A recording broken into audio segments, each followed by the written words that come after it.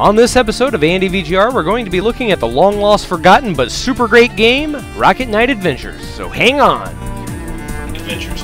Now, growing up, I never did own this game. A cousin of mine did. And to tell you the truth, I didn't like it then. It was...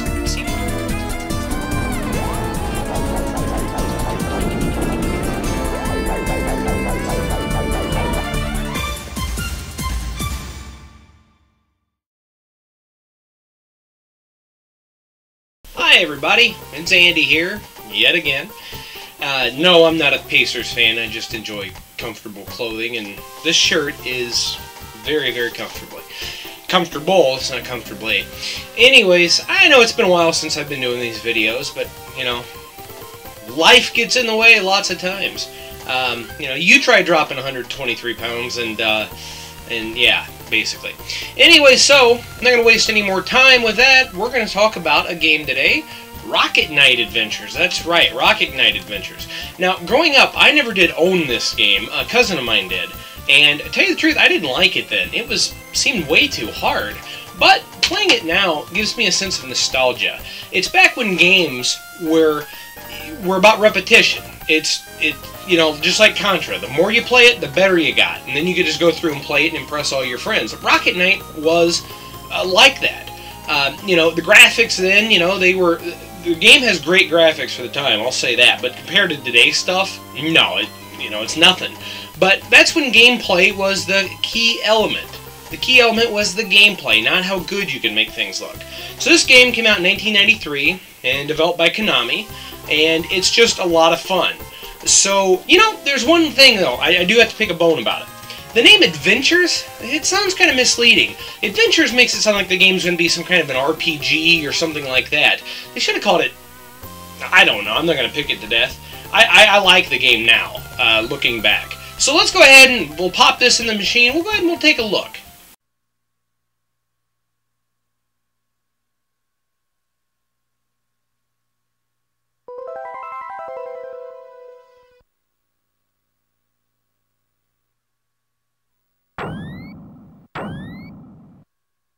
Okay, standard 16-bit gaming start screen. Let's go ahead and get playing.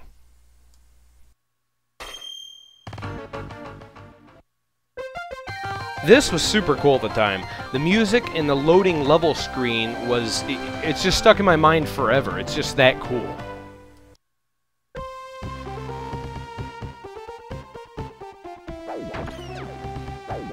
So here's Rocket Knight Level 1, and it's a pretty standard level. It slowly introduces several gameplay mechanics, such as charging the rocket pack and being able to fly in short bursts. Okay, one thing I really just cannot get over with this game is when Sparkster jumps into a tree, he's like he's on ice, you know, and I know, you know, certain things can't always be perfect, but everything else in the game is so tight, the gameplay is. It's just perfect, except for when he gets in a tree. Now, I can understand when you're going down, like, you know, a slope or something, that's fine. But when you're just on level and you, like, go to stop and he just keeps sliding a little bit, it just doesn't feel right compared to the rest of the game. You know, the levels where, like, you're using his rocket pack and stuff and where you're blasting off, it's perfect. But for some reason, whenever the dude jumps in a tree, he just goes crazy, or whenever he's hanging from anything. It's just completely weird. One thing that this game did perfectly well is the escape disaster gameplay. For instance, in stage 1-3, you're going through a castle that is on fire, and you have to get out of the way of the fire that shoots at you. It's just a small part, but it plays so perfectly well. Speaking of interesting levels, there's one where you cannot touch this mirror substance coming up from the bottom of the screen, and for a small part you cannot even see Sparkster. So you have to rely on the mirror substance that is not only rising and falling, but it is also a reflection that is upside down and challenges your thinking and game-playing skills.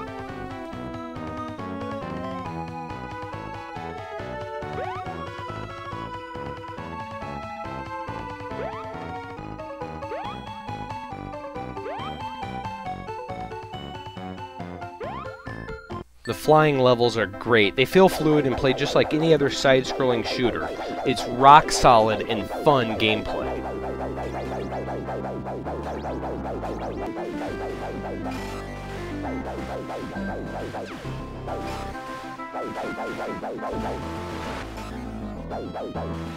Now the bosses, while not memorable, are certainly creative and very, very big. Perhaps the most interesting is a giant train with a face on the front. Now when you think you have beaten him, he keeps coming back with yet different forms. There's 3 in all, and it's very, very good.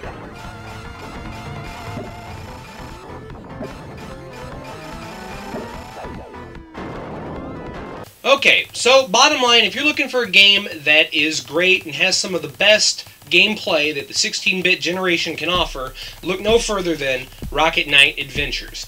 I'm going to go ahead and cut this review short a little bit, but fear not, I'll be back next time with Rocket Knight, the sort of sequel that came out for PC, Steam, Xbox, PS3 even.